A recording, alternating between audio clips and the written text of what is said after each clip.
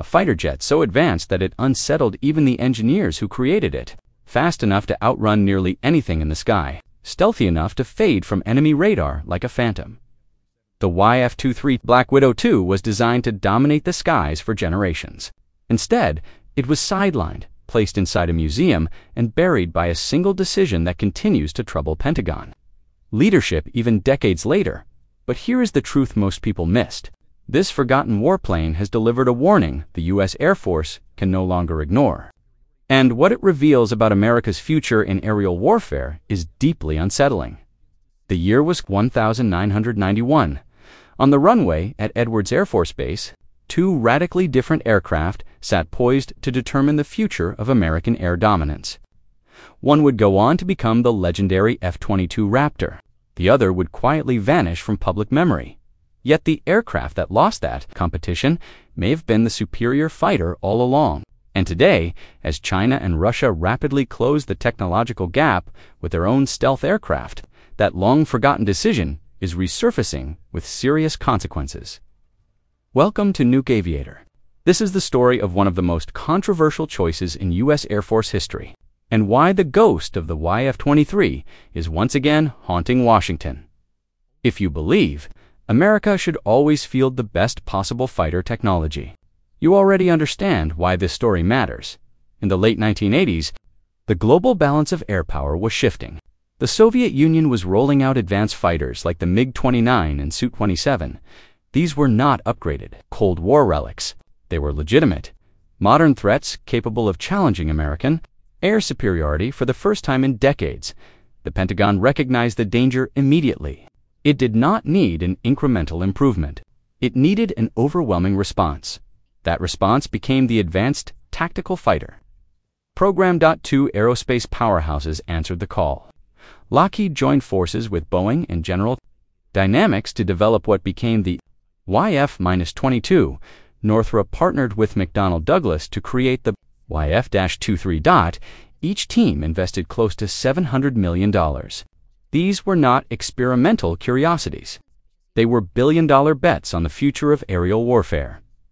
When the YF-23 emerged from Northrop's Skunk Works, it looked nothing like a traditional fighter. Its diamond-shaped wings, sharply angled V and deeply buried engine exhausts gave it an unmistakably alien appearance. Every surface was sculpted with a single priority in mind: remaining unseen. Infrared emissions were suppressed. Radar reflections were minimized. Aerodynamic drag was reduced without compromising speed. When veteran test pilots first saw it roll onto the tarmac, many were stunned. This was not merely stealthy. It looked like technology from decades in the future. The aircraft was built around a radically different combat philosophy. Instead of close-range dogfighting, the YF-23 was designed to strike first. From long distances, without ever being detected, it could supercruise at Mach 1.6 without afterburners. That meant sustained supersonic flight with lower fuel consumption and a dramatically reduced infrared signature.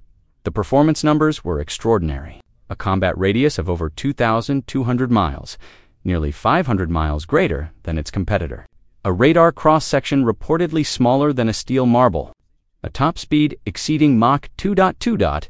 And during the evaluation trials, the YF-23 demonstrated true supercruise capability. The YF-22 did not achieve the same performance during testing. The outcome appeared obvious.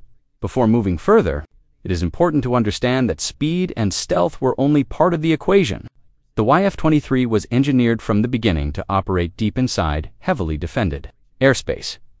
Its extended range meant it could penetrate enemy territory, engage targets, and return without tanker support. For carrier-based operations, this capability was transformative. Aircraft carriers could remain farther from hostile coastlines. While still projecting power deep inland, the Air Force had established strict performance requirements for the Advanced Tactical Fighter. The YF-23 met or exceeded nearly all of them. It was faster, stealthier, more fuel-efficient, longer dash-ranged. So why did it lose? The decision that changed everything came on April 23, 1991. That morning, the Secretary of the Air Force, Donald Rice, stepped before reporters and made the announcement that would shape American air power for decades. YF-22 had been selected as the United States Air Force's next air superiority fighter inside Northrop's program offices. Disbelief set in almost immediately. Engineers who had spent years refining what many believed was the superior aircraft struggled to understand the outcome. Test pilots who had flown both fighters were equally confused. Defense analysts across Washington quietly questioned how the faster, stealthier jet had lost. The official explanation centered on maneuverability. The YF-22 featured thrust vectoring nozzles that could redirect engine exhaust mid. This allowed the aircraft to perform dramatic high-angle maneuvers that appeared to defy physics. In a close-range dogfight, the YF-22 could point its nose in directions other fighters could not. At air shows, the aircraft looked unbeatable, but what was rarely mentioned publicly was that the YF-23 did not need thrust vectoring to achieve comparable agility. Its massive V-tail surfaces and unconventional aerodynamics produced nearly identical turning performance through design rather than mechanical complexity. Test pilot Paul Metz, one of the few aviators to fly both aircraft extensively, later acknowledged that the YF-23's maneuverability had been widely underestimated.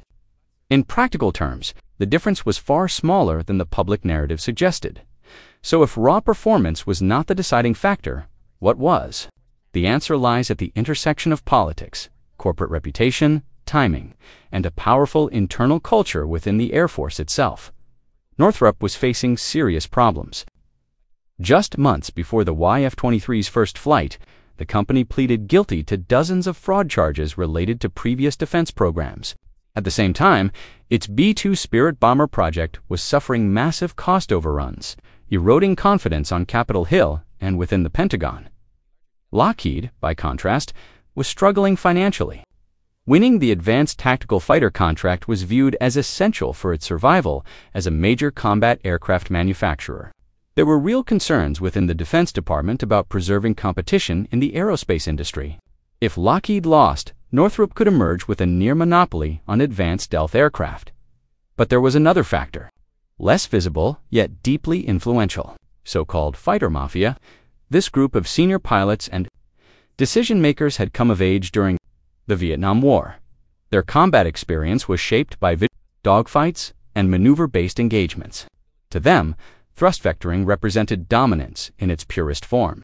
The YF-22 aligned with how they believed air combat should be fought. The YF-23 did not. Its philosophy rejected traditional dogfighting entirely.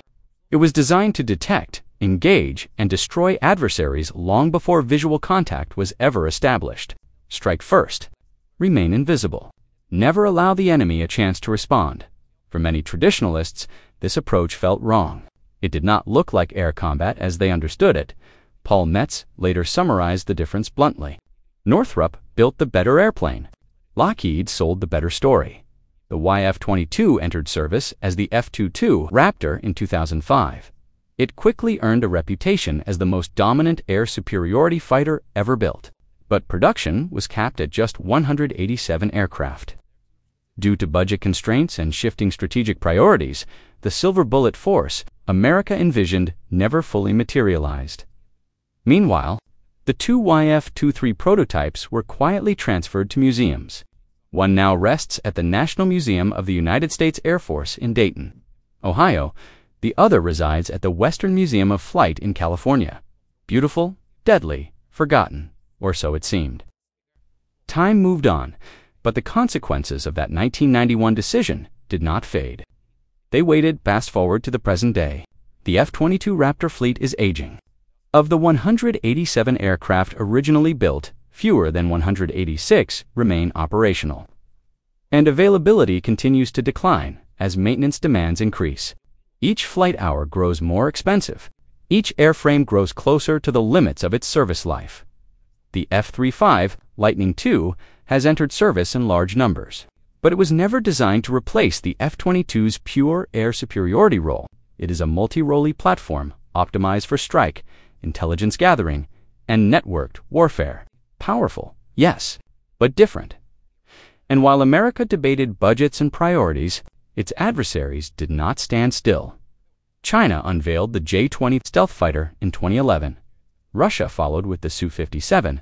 Both programs incorporated low observable shaping, advanced sensors, and long-range missiles specifically designed to challenge American dominance in the air. Neither aircraft matched the F-22 outright, but the gap was narrowing. At the same time, America's production lines for air superiority fighters were silent. No new Raptors, no direct successor. This is where the YF-23's warning begins to echo the air. Force now finds itself racing to develop next-generation air dominance, or NGAD, a sixth-generation solution to an increasingly complex threat environment. But NGAD faces familiar problems: escalating costs, political scrutiny, debates over quantity versus capability. History is repeating itself. The Air Force selected the YF-22 in 1991. 14 years passed before it entered operational service. By the time the program matured, production was already being curtailed. The cost per aircraft exceeded $150 million. And now, barely 2 decades later, the fleet requires replacement. The YF-23 represented a different philosophy, one focused on reach rather than theatrics, stealth rather than spectacle, strategic endurance rather than short-range dominance. Had it been selected, production may still have been limited. Budgets would still have tightened. Politics would still have intervened, but its extended range and reduced infrared signature may have fundamentally altered how American air power was projected across the Pacific. Today, defense analysts openly question whether the Air Force chose the right aircraft, not because the F-22 failed, but because the nature of warfare changed in ways the YF-23 anticipated. Modern air combat is not about turning inside an opponent's loop. It is about sensor fusion, long-range missiles, first detection, first shot in that environment.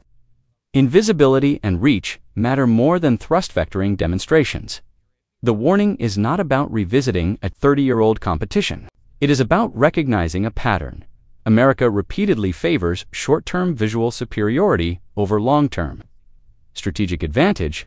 Defense acquisition rewards programs that perform well in hearings rather than those that quietly deliver enduring capability. The same questions now surround NGAD. Reports suggest unit costs could exceed $300 million per aircraft. At that price, how many will actually be built? 2030. Will America once again field a breathtakingly capable aircraft in numbers too small to shape global outcomes? The YF-23 stands as a reminder. Brilliance without commitment is meaningless. An aircraft cannot deter wars if it exists only in museums. Technology does not matter if it cannot be deployed at scale. And while America debates, China builds. Stealth fighters roll off production lines. Not perfect, but numerous. Capability at scale wins wars.